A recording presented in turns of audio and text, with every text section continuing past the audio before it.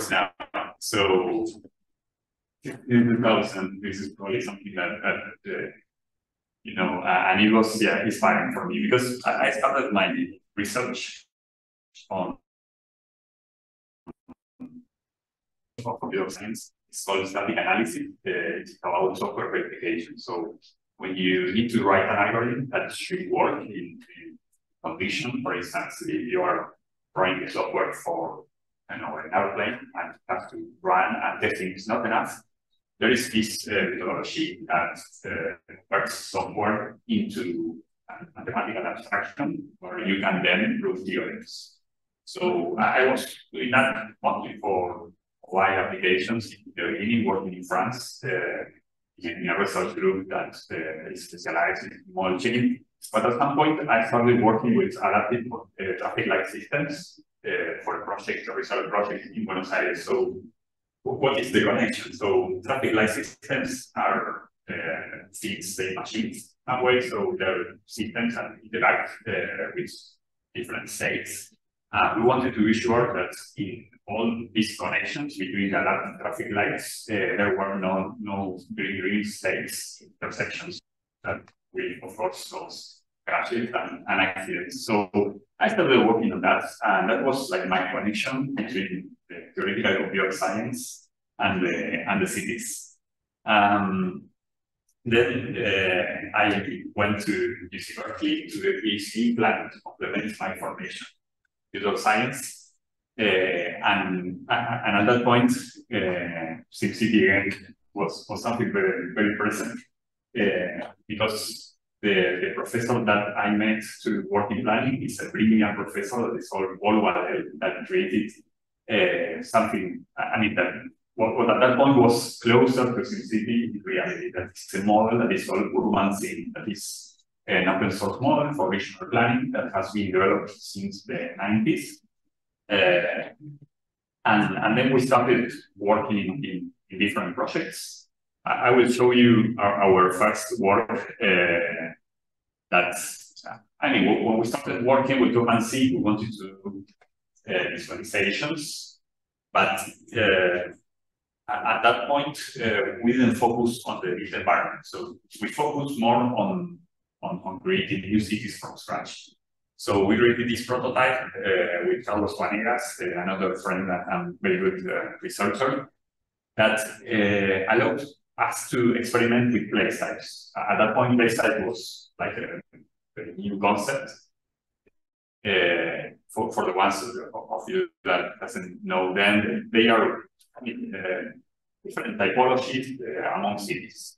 Like a residential part of the city, a downtown part of the city, and this software, what we allowed was to edit them in place and in some way configure the layout of the city for greenfield development as we were creating them. So if you create a couple of place types with this tool, you can configure setbacks, heights, the use types, even the roads, the kind of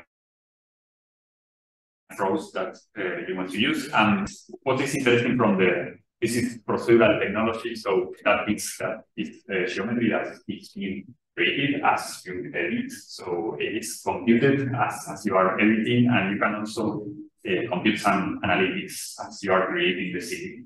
This was used in India for a couple of projects. This was 2010, so I understand the technology and the visualizations are in part to what was possible at that point. But again, in SimCity, you start from scratch and you build a city from nothing, and you try to create value for the city for the population to move. But that is not the way that cities evolve in reality. Usually more cities, there are historical reasons. You have the parcels that you have, the buildings that you have.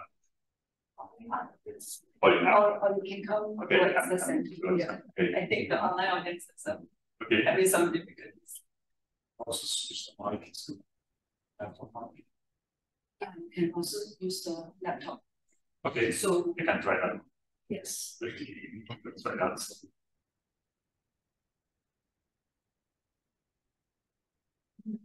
Okay.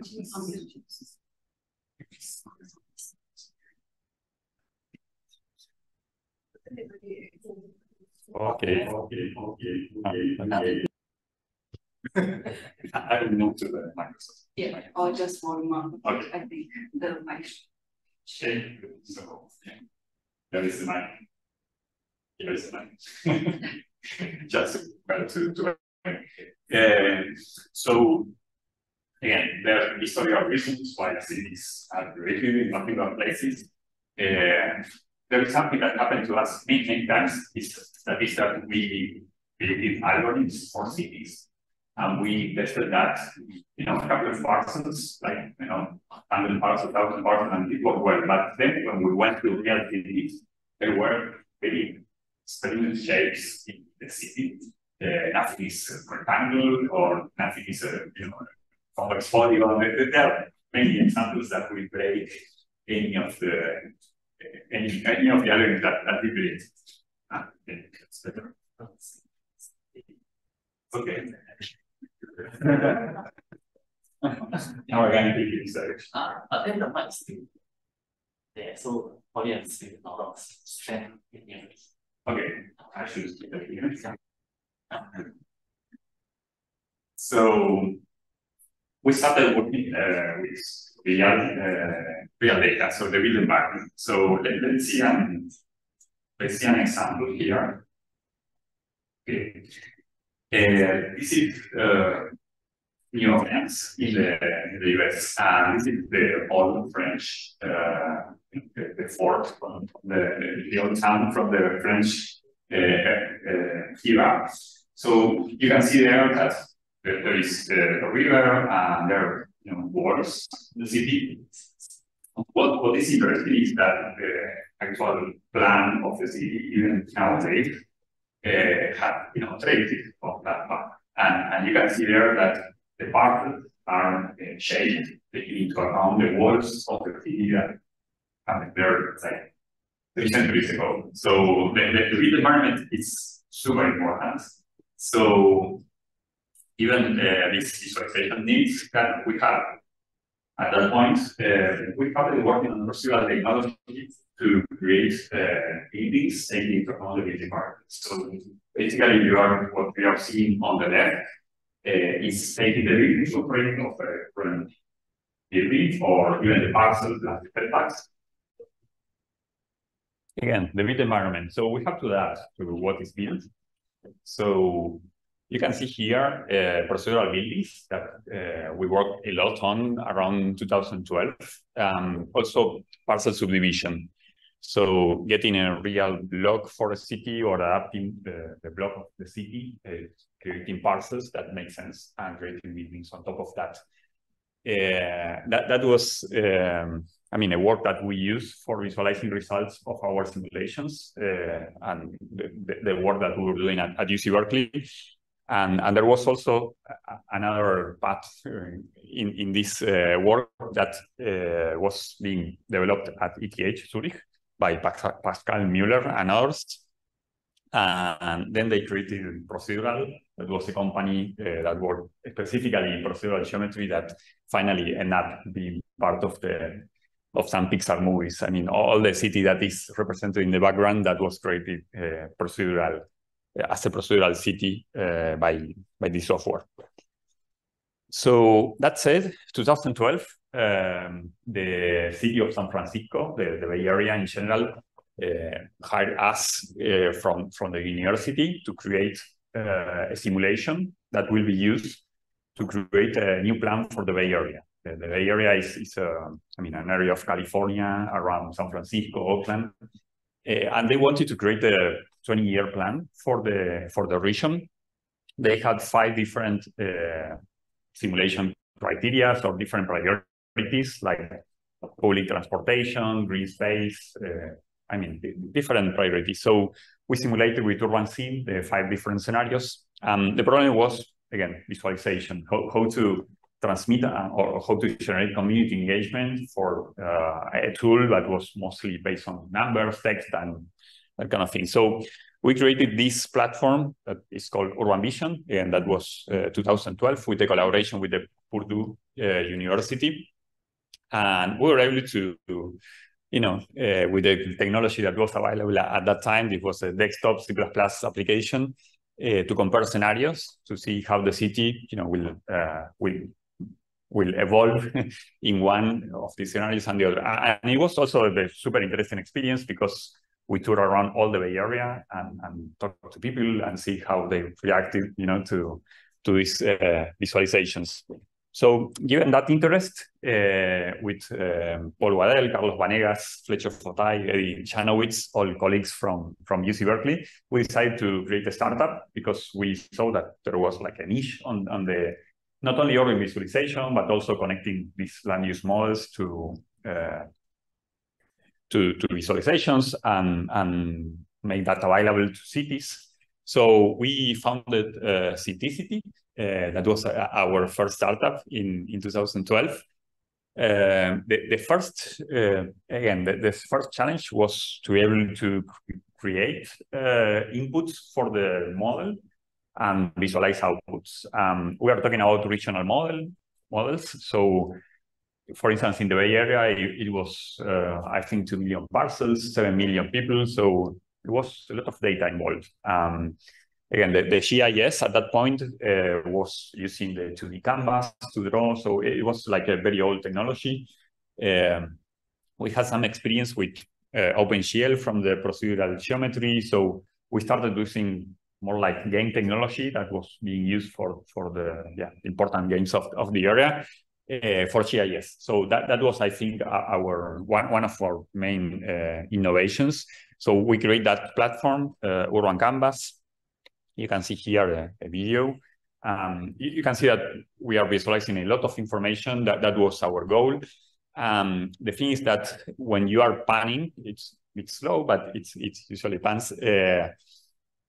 There is like a background process that is generating all the procedural geometry in the background. In this case, it's a schematic just to show an indicator, but now you can see also procedural modeling. So these are not real 3D models. They are not being generated by humans. It's just taking building footprints, taking the height, and taking into account the building type and generating them. And in a way that you can, for instance, with a brush, you can modify the type of the building area, and everything was like real time. So it was a very interesting visualization technology. I always say that it was good and bad for the simulation work that we were doing, because Autodesk came and acquired the company because they liked to integrate the visualization technology into their products. But for the work that we were doing with cities, planners, making the software available to cities, it was a kind of stop in our journey. So we spent around 1.5 years in Autodesk, and then we decided to spin out again with Paul Waddell, the professor that is the author of Urban Sim, and Eddie Chanowitz. We focused at this point with a couple of changes. We moved the simulation stack to the cloud because, again, it was 2016, Google Cloud and AWS was starting. So we had these simulations that had a very long runtime. So we containerized them and we moved them to the cloud and started doing some visualization platform to be able to run them on the cloud. And also introduced the web technology for the front end because WebGL was just starting. There were a lot of 2D maps, like open layers and all those technologies, but the 3D maps for the web were just starting. So we did that. We focused a lot on adoption. So we installed this software, Urban Sim, in more than 50 cities in the US or regions in general, because we work with cities, MPOs, that are the regional planning agencies in the US, and also public agencies. We went to Canada. We did a couple of projects in Australia. And then we went to Colombia and South Africa. That were the first implementations that we did with the company of this model. And that was an important point because the results of the model were not very good in those contexts. Because, for instance, in South Africa, we work with the formal city. and of course, simulation models in the US are not, it's not something that is taken into account.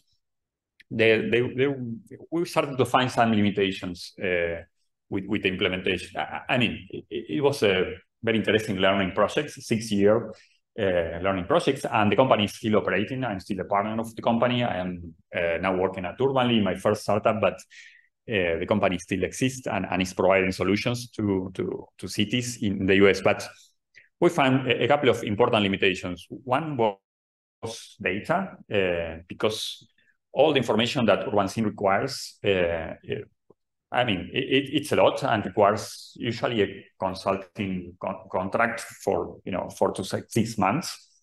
So it's a very big barrier of adoption for smaller cities. For big cities, perhaps it's not a problem because we help them to organize their information and that added value. But for smaller cities, it's a problem. And the problem with data and UrbanSim is that the granularity level is like even when you are working with a very big region, it's not taking into account that perhaps there are parts of the city that are more livable and there are a lot going on, and there are some suburban parts that there is not a lot of activity there. So I thought that we can be, smarter on the data. Then, as I told you, the difficulties of adapting to non-US planning realities. That was really evident in Colombia and South Africa. UrbanSim has also limited sensitivity to granular changes. For instance, something that was very interesting to me were the connection of public transportation and land use. And for instance, in UrbanSim, there is some, there's some accessibility calculations going on for location choice models and all that, but it's not like you will add a new stop of a transit line and you will get like sensible differences in the simulated future. So we wanted to work much more on that. And then there's we don't have much time now, but there are some constraints in the pricing models and also allocation algorithms. So taking into account all those limitations, 1.5 years ago, I started Urbanly with a couple of colleagues from my career in the different startups.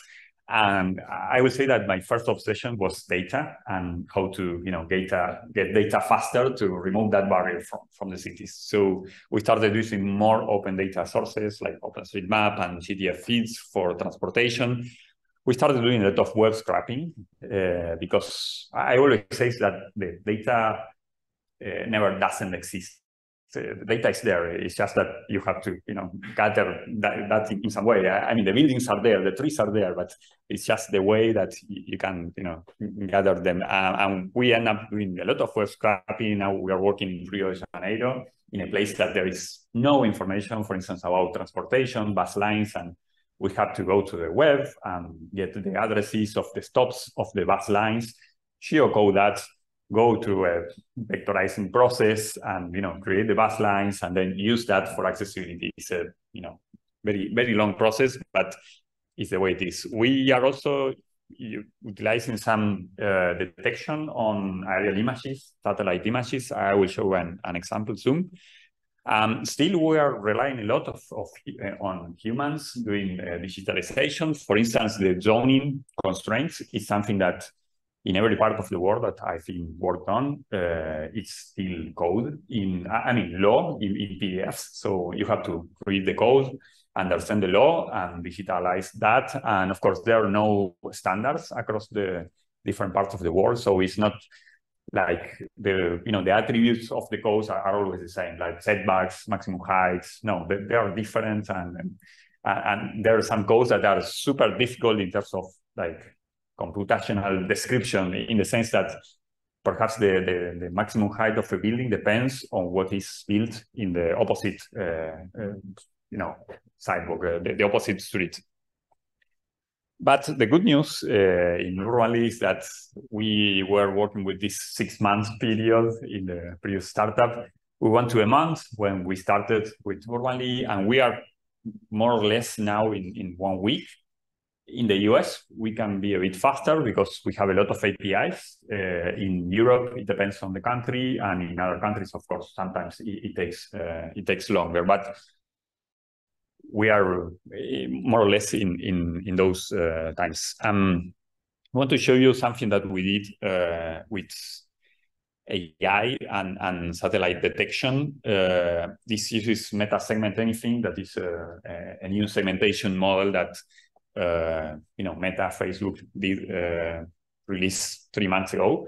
But we not only did take advantage of the segmentation to segment things, but also we added a semantic layer on top of that. So as you can see in the video, you can say cars, trees, or buildings, and it will first segment everything and then recognize, for instance, what is a car, what is a tree, or different things that you want to recognize. So these tools are, of course, super useful, are important to have, help a lot, but of course are always part of the process, a data process that can start with AI, but in the end, it will require at least some of human intervention. And it's the way it is, and we are just doing that. So let's talk more about the model now, and what we are trying to do differently in Urbanly compared to the other models.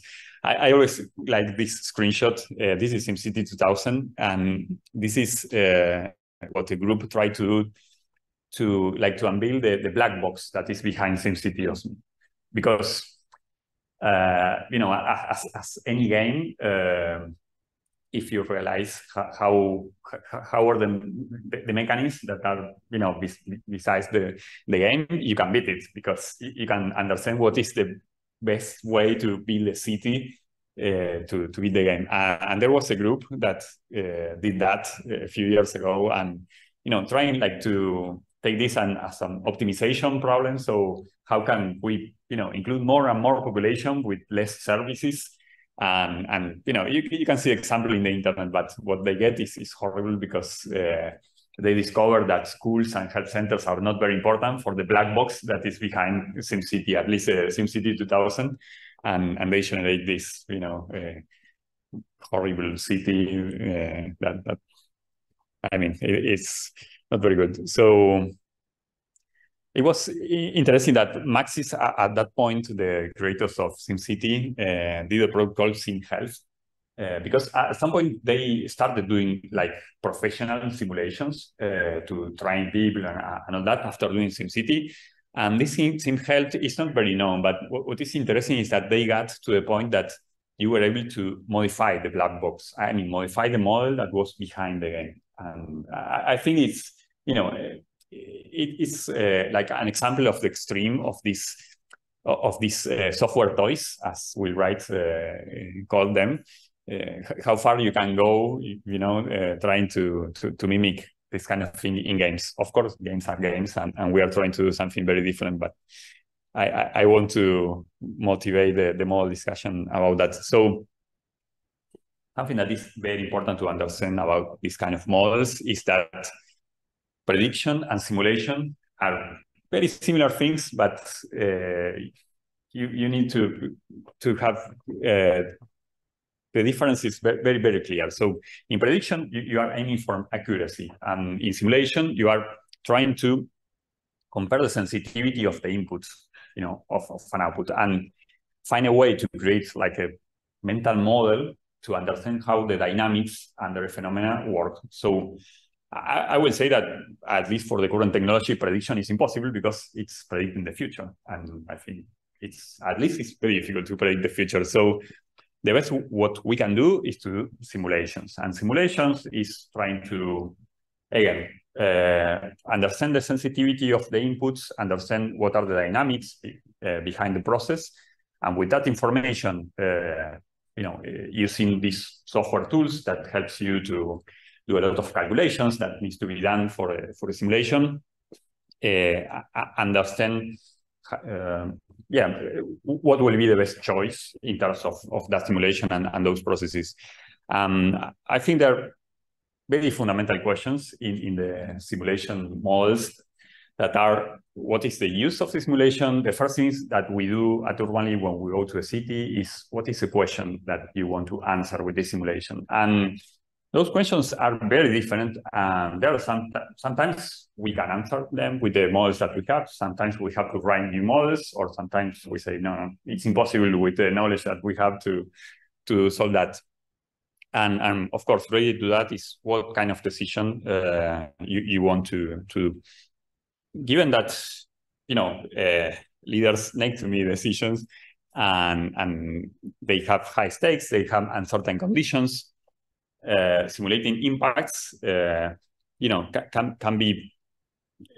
make a very big difference compared to, predicting the future. And also something that is super interesting is when you use models to share knowledge. So it's, a tool that you can use to try different points of view, different perspectives, and understand, how they relate to try to get to a common conclusion in some way.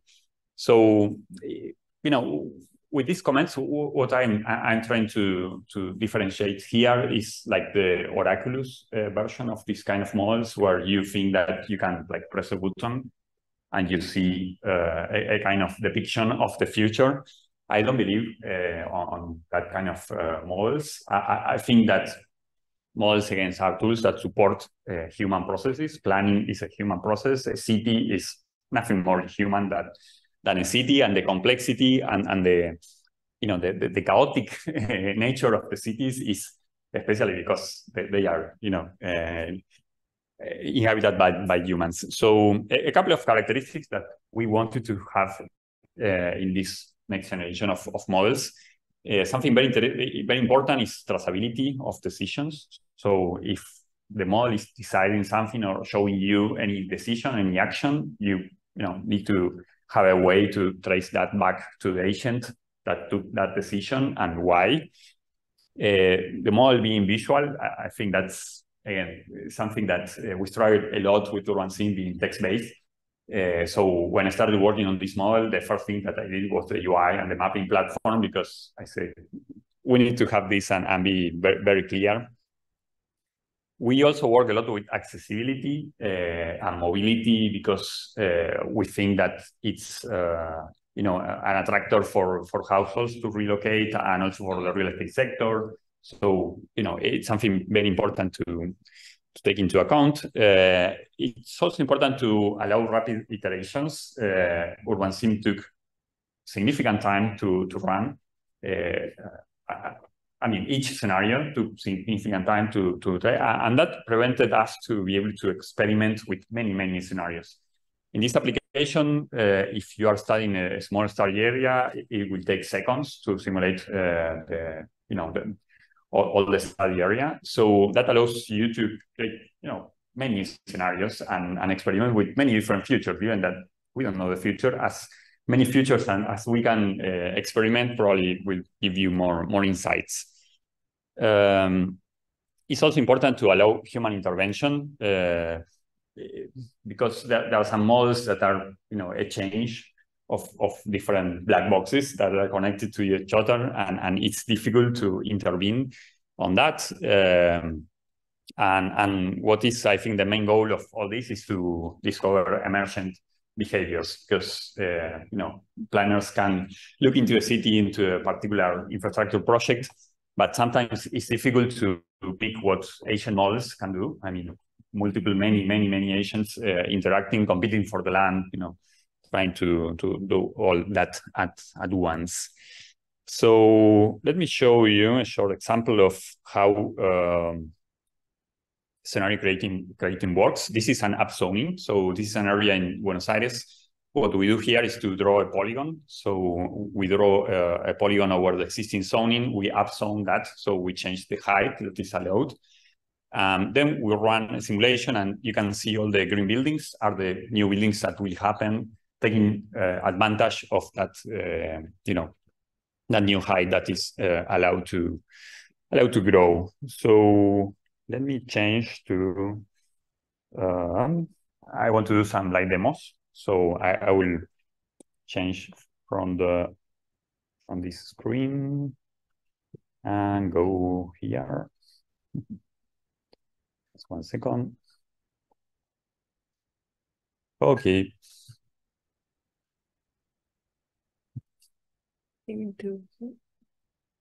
It's paused for some reason. I have okay, resume. Okay, thank you. Maybe stop sharing first and then share again. Yeah. Share the whole So that's this one. Maybe share the whole screen so we can switch back and forth. Yeah, but now it's all demos. So. Okay. Okay, good. Thank you. Okay. Okay, I want to. I know that we don't have much time. I will try to reduce and to like 5 more minutes, and then we can discuss, because I think discussion and feedback is super important. But I want to introduce what we do with accessibility calculations. I think it's super important in the dynamics of mobility and how we can connect mobility with land use. That's also one of my obsessions in the last time, because in the past it was land use or traffic simulation, but and perhaps there was like a waterfall connection between them, like you simulate 1 year of land use, then 1 use of traffic simulation, then one. That doesn't work really well in my experience. So here you can see, for instance, let's see, accessibility to hospitals. In the application, what you can do is to define modes and travel time for accessibility, just in case for the one that are not like familiar with the accessibility idea. So first, what we calculate is reachability. So we stay on a particular parcel of the city, we define a travel time, we define possible modes. In this case, we are looking into walking, but can be walking plus multimodal transit. And in that travel time, we see how many parcels you can reach.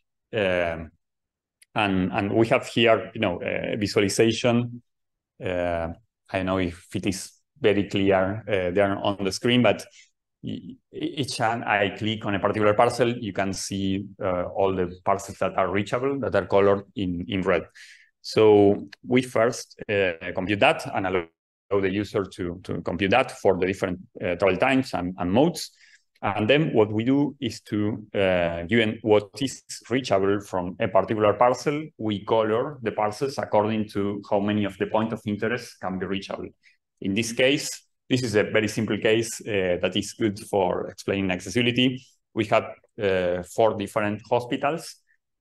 These are the parcels that can access at least one of the hospitals. We can do this also binary. That means the parcels that either reach a hospital or doesn't reach a hospital, or with decays to show you how many can then reach.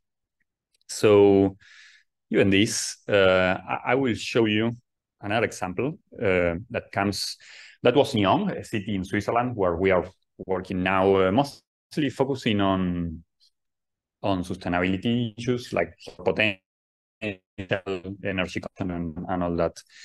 This is a very different environment. This is Rio de Janeiro in Brazil.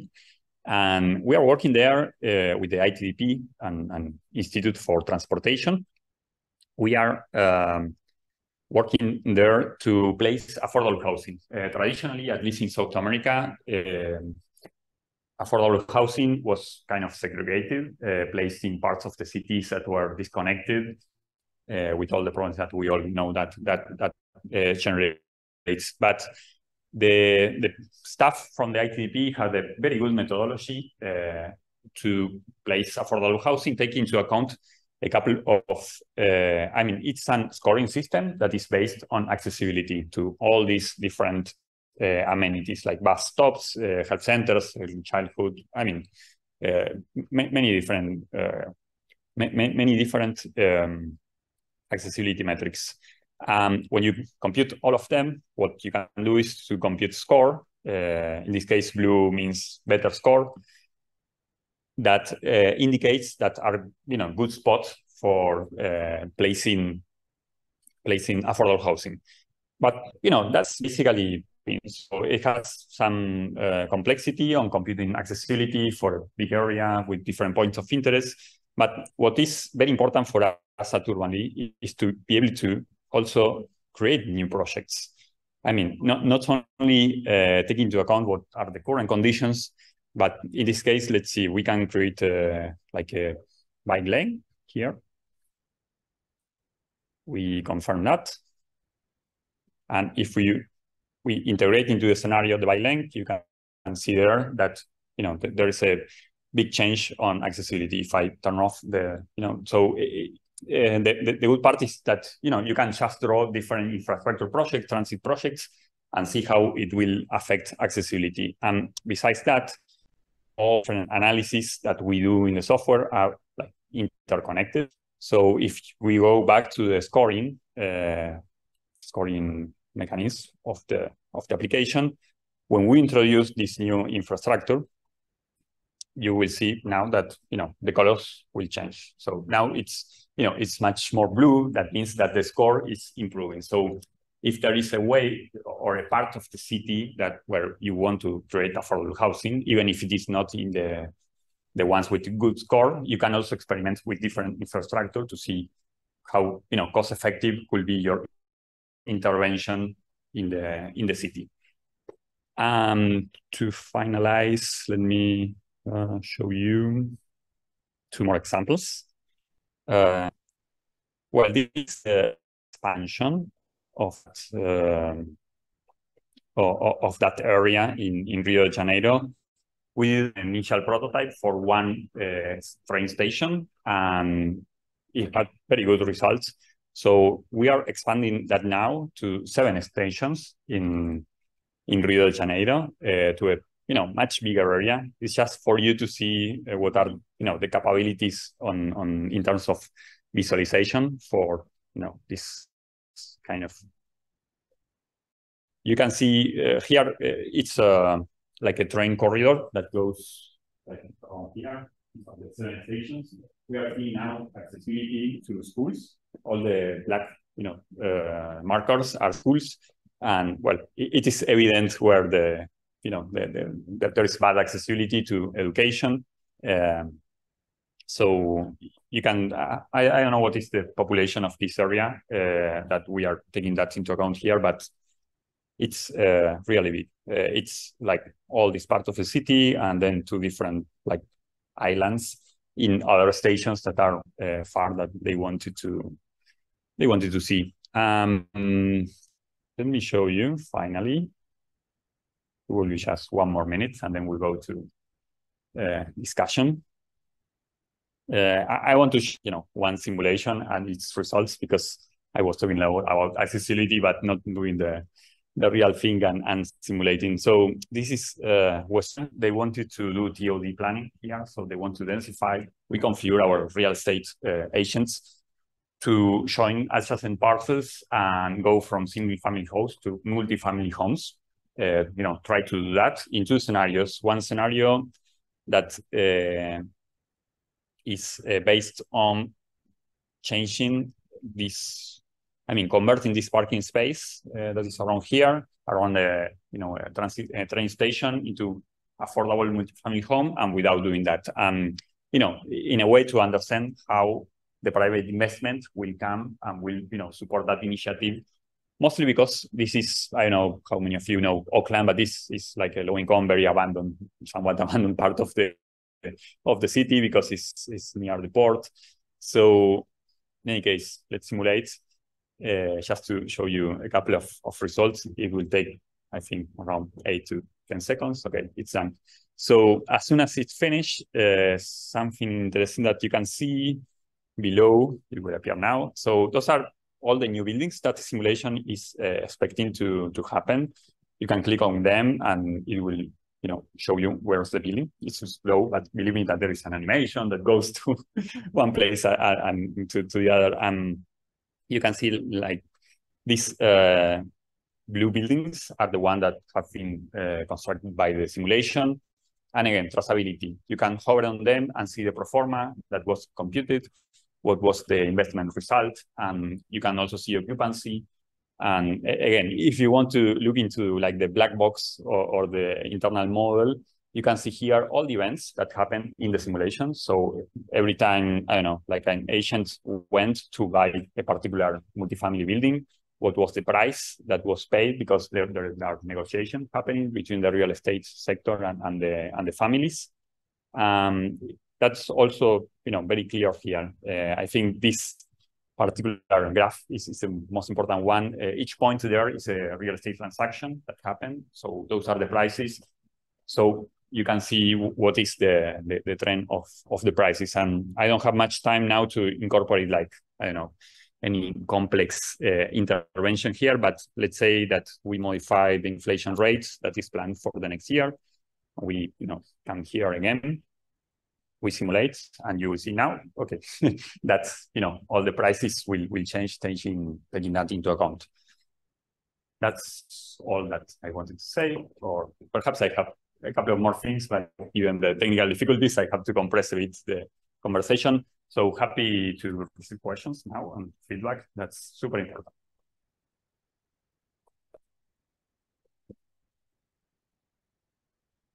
So everyone feel free to raise their hand and ask the questions. And for people that are joining online, you can either type your questions in the chat box, or you can unmute yourself to ask the questions.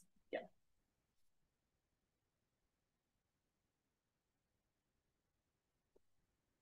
Yes. So yeah, thank you very much for this great presentation and the great tool set. I'm curious about your interaction with the stakeholders. You show that you can develop different scenarios and a lot of parameters that can be tuned. So how do you judge, or how do the stakeholders judge what is a good solution? What they should essentially should they go for, right? And which decisions actually take? Is there some kind of metric, or how does the process work? Yeah, that depends a lot on the city. For big cities, it's totally different because, for instance, for the behavior of the agents, we have open Python APIs, and sometimes they, go ahead and code some behaviors for themselves. So in that case, the model is more on their side in some way. For some of them, we do all the work, and then perhaps they see a result that doesn't understand exactly, they don't understand exactly why it happened, and we, understand the models, show them the results, the data is based on. So there is, some back and forth regarding that.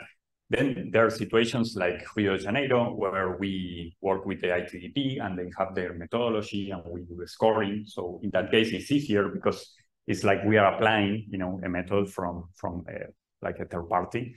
But in the end, I think what is important is the question that the city has, like the initial question that it has. For instance, in Buenos Aires, it was how many soft loans we have to provide in a part of the city to bring the private investment to that part of the city. And of course, there is no right answer because we don't do predictions, but perhaps, a good answer is simulating a couple of scenarios that looks feasible to them. For instance, in that case, the answer from the model was there are a lot of urban barriers. So it was not about the soft loans. You can, they were trying to understand the sensitivity of the soft loans to an outcome, but the model said, no, you can, put a lot of money in soft loans, but if you don't solve these urban barriers that are around the place of the city that you want to develop, it won't happen. So again, we have to wait, a couple of years to see how that works. But again, I think the success of these models is if it helps someone in the city to think something differently, to understand, a kind of dynamic that they were not taking into account. That is my success. But of course, the success depends a lot. There is a question online from Christoph. Can you comment on the validation of this simulation? Well, it's very similar to what I was referring to. So mostly on the urban sim era, we did calibration and a lot of validation. But what mean validation at that point? What meant validation at that point? So basically meant going back 10 years, taking the data and simulating 10 years into the future. But for instance, if a pandemic happens in those 10 years and you use that for validation, what's the point? And the same in the future. So it's like we don't have like a formal validation. What we try to validate is behavior. So behavior from the agents. That it's very important. I mean, when we go to a new city, try to understand very well what is the behavior of families, what are the attractors, part of the city for relocation of families. The same for the real estate sector. So we try to to validate with local knowledge that kind of behavior. It's not like we have a way to validate the model. I'm also taking into account for the one during the question that compare, for instance, to urban sim or other statistical model. This is more based on behavior. So the validation relates more on the behavior. In the statistical models, yes, given that you are using statistics, you have to do that kind of calibration or model, classic linear regression validation. But in this case, it's a bit different. Another question. There is another question from Heiko from online. You can unmute yourself. Yeah, hi. Thank you very much for the really interesting talk. In fact, I see a lot of overlaps with the work that we do with our digital urban climate twin. And actually, I'm going to share some material with you afterwards, which you might find interesting. But I would like to know actually in terms of sort of who are actually the users of your application? Is it like, do you make these applications available to, let's say, the urban planners, for instance, and then they run their scenarios? Or do you sort of translate whatever they kind of ideas they have, and then you use this tool to find answers or the basically the results to these scenarios? So how does this usually work? Yeah, again, it depends on the city. I would say that with Urban Sim, there was a lot of involvement from us because it was very difficult to use. So they need a lot of support. Right now, for the big cities, we just install the software and they can experiment and we do training and answer support questions. Probably that's enough. For the smaller cities that don't have, perhaps they have a planner that does some GIS, but doesn't have a lot of knowledge in models itself. At least the first year of subscription, it involves a lot of hand-holding. And then our idea is to make this application as autonomous as possible. For that reason, we implemented all these Python open APIs and all the possibilities that are to change the behavior of the model and also export data. So we want this to be one more tool for planners in general. But yeah, it depends on the city and all the options that you mentioned are possible and have happened. Thank you. You mentioned having to kind of represent regulations in all the contexts you go into, and having done that for Singapore, that we made a regulatory search engine. I know how much time that is. When you do that, do you follow a kind of workflow in order to define that? Are there parts that you can reuse? Because in our case, we're making ontologies, and one of the things we're interested in is going into other cities, of course. Yeah, sure. So what's the workflow there? Yeah, and I have to say we work a lot on zoning and regulations. And yeah, we have been trying for years now to find ways to improve that process. It's a challenge. It's really difficult. At least what we try to do is to more or less have a standard format to be able to then compare different jurisdictions and to standardize that for the model to consume that. I mean, with a base model and then have additional fields. We also started at some point a project called Open Zoning, where we try to do a kind of OpenStreetMap for zoning. So creating like a standard, data format and allowing users to upload data. That project is still there. So we are trying also to, contact mostly with universities because many times they do like they gather some regulations for different classroom work and that kind of things, and it's good to take advantage of that. But I have to say that no, I don't have any precise or rule. Of course, we have our workflow, but it depends a lot on the city. Some cities, even for instance in the US that I worked a lot, they have PDFs and you have to digitalize the PDF, so that's the starting point. Some other cities that is different. The only thing that we did more, I would say, sophisticated for this is to create a domain language in a way to express the most complex zoning regulations, because there are some values that are what we say in computer science, we say scalar parameters. So it's just a number, it's an integer or floating point number. But there are some of them that depends on the geometry of a nearby building. So we started to build a kind of domain language where you can, in a language similar to Python, you can code that kind of things. That's good for us because then when you have to visualize them, if you only have to visualize numbers, that's easy. We know how to visualize numbers, but when you have to visualize like the building envelope, but that building envelope includes a lot of geometry operations, we have like an engine that can parse that language and then generate the geometry, like the build out of the building from that language. It's not something complete, or it's like a work in progress. But the data gathering part, given that you and read the law, it's like many of the research projects that are on how to translate law into logic, into computational logic, and it's it's open research.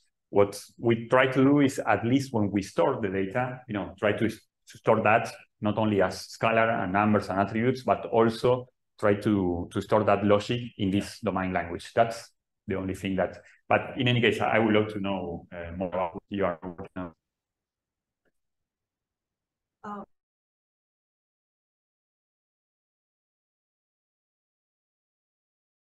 We have another question that in your administration interested in adapting cities to climate change? The question is about adapting cities? Yeah. So in your experience, administration? Yes, our project in Nyon, in Switzerland, is all about climate change. We are studying their solar potential. We are studying their energy consumption and how retrofitting will affect the future of the city. And also the heat island. We are allowing the city to plant like virtual trees and then see in a few years how that will affect shade and the temperature. We are doing that in connection with the model from ETH, the city energy analyst. We are connecting that software to our software because, I mean, city energy analysis is very good to analyze the current conditions, or I mean, to plug it into any data set that can be current conditions, for instance. But what we do, is to see the future of the city. So what we are doing with CEA is to connect to current conditions and to different scenarios in different futures. So in that way, you can understand how different planning scenarios will end up affecting the sustainability issues. So yes, that's something new to us because we have been working more on the US, more the real estate market and real estate sector and looking more into housing and prices. But now that we are starting to work more in Europe, yes, it's very interesting for us to work on this. Hi.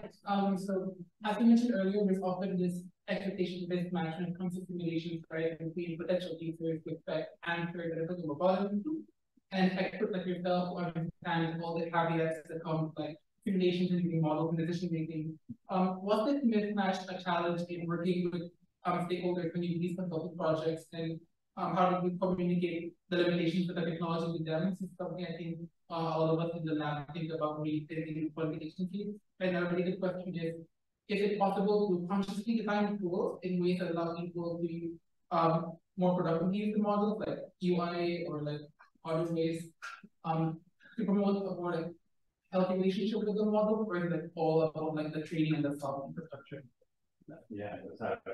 Yeah, super interesting question, because when you go to publications, you know see very different situations, and of course the application should adapt to that, and yeah, it's really difficult. About like the one click thing, I try to basically to confront that approach, showing them examples and how models went wrong in the past, taking that approach into account.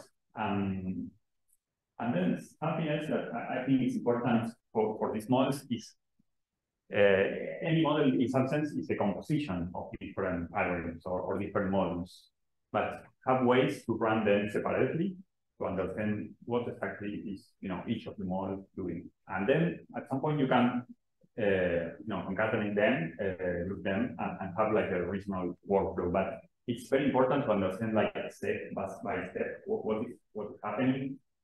Something else that is very helpful is to work on smaller scales. For instance, in regional model, it's much more difficult to understand the trends and why the growth is happening in particular places. But when you start working in these smaller areas, and you can see, okay, if I plant a tree here, I see what is the temperature now and what will be the temperature in 5 years. It's much more easy to connect like your inputs to the outputs.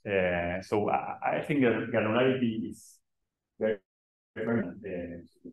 over on that up to a point. Because then of course we do a lot of training. We also love to do training and to inform the cities about models and the implementations and what is prediction and what is forecasting and what can be used for. So yes, and about the second question about UI and what to do to improve the usability of this software, I have to say that perhaps it is strange, but low latency is super important and allowing collaboration. One might say that it's like I don't know, online help or I don't know, using like super sophisticated UX techniques. But I think if there is low latency in anything that you do, like running a model or computing accessibility, or like you draw a pipeline and you see instantly what happens, and that allows you to have that feedback very fast and experiment a lot. I don't know, it's like when we also talk about collaboration. I love how collaboration works in Google Docs, because you are all the time seeing who is doing what, and it's not like you have to like commit something and wait, and it's like it's happening like in real time. And I think there is a lot of value when it's possible to have low latency, and that is somewhat unexpected for me, but from my experience, it's super important. Maybe we could take one last question, and for the rest of the question, we'll continue after the talk or through the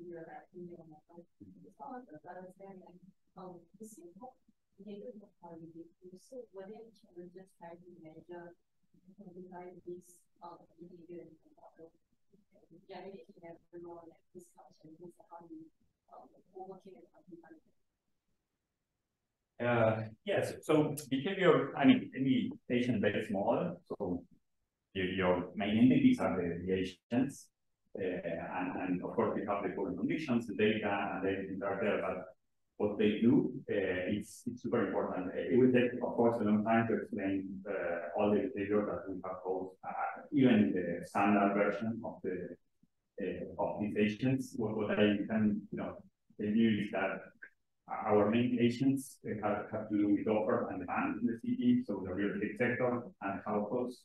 For the households, we characterize them by the different family types, because we take into account a lot of accessibility, and accessibility varies a lot depending on the type of family, the income, the many characteristics of the family, and how to and understand or measure the quality, how that meets the real world. It's something that is validated or not as we work with the particular system, because as soon as you click on simulate in 10 seconds, you can see what was the behavior of those agents in the conditions that you are defining. And again, I think that low latency is the best way to validate anything, because it's like you don't have to do a lot of theoretical discussion. It's like press that button, wait those 10 seconds, see what it was the behavior of that family, why they chose to relocate in particular part of the city. You can see this black box of the model. You can understand why that happens. And again, then you change the scenario or some condition, because you feel that will change the system, and you think, simulate 10 seconds, and then you can see how that changes. So I think the best way to see if behavior is right or not is to make those agents face very different conditions and see how they react to those conditions, because in the end, behavior is a reaction to the particular incentive in that case. And with real estate developers, we try to interview a lot of developers for the city in the project that we have time for doing that. And again, understand very different behaviors. In that part is usually more difficult, because a lot of intuition is involved in the real estate sector, and it depends much more on infrastructure. So sometimes it's more difficult to validate, but again, you define a behavior for the real estate sector, some correction codes and kind of performance. 10 seconds, you see where they are building, and if you don't understand why, or you don't agree with what the simulation is doing, you can all the time take the Python API. I want an indicator. I want the real estate sector to value this particular indicator. So if you take that indicator from the API, make that available to the real estate agents, and they will take that into account. So I would say that it's mostly an iterative process. So thank you everyone for coming to the Global Seminar Series. Apologies for the technical issues.